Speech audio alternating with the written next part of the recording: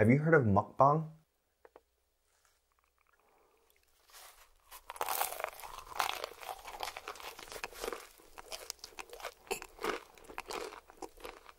I don't even know if I'm saying it right, but essentially it's just someone live streaming themselves eating food.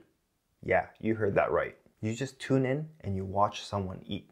And at first, I didn't understand why someone would do this. But then the more I thought about it, the more it started to make sense. You see, it's a way to do something social. Maybe you live alone and you don't have anyone to eat with. Well, you can tune in, eat your meal, and now you're not eating alone. Another example which I recently discovered is study with me live streaming. And I didn't even know this was a thing. People live streaming themselves studying, and you can't even see what they're studying. You just watch them sit there, not moving, studying.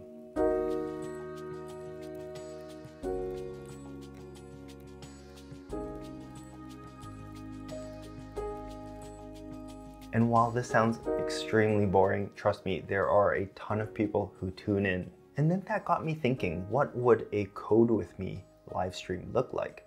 The more I thought about this, the more it grew on me. You see, I think most of us code alone, especially now that everyone is doing everything remotely. But what if we just got together, hung out, and coded together? We'd be doing our own things, and then on our coding breaks or study breaks, we could interact with the chat.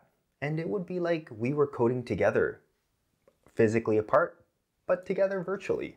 And I think, at least for some of you, that doing something together as a group would serve as motivation to get some more coding practice in. So if you think that would help you, please give this video a thumbs up.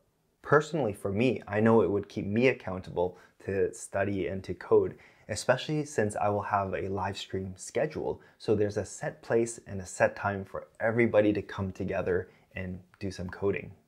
Now keep in mind that I won't be talking and I won't be teaching, and you might not even be able to clearly see what's on my screen, because that's not what the point of this is. The point is to study or code together, or if you'd like, just come and hang out in the group chat. So here's the schedule that I'm thinking about. For the first week, we're just gonna try it out and do an hour each day. And then depending on how that goes, we'll set the schedule for the following week.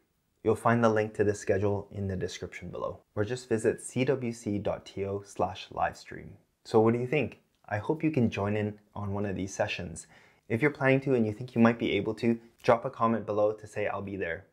Now this is the first time I'm doing something like this, and I really hope it's gonna encourage more people to start coding and get some more coding practice in. I know for me, it's gonna help me learn new things and also to get a ton of practice in. Thanks for watching, and I hope I'll see you there.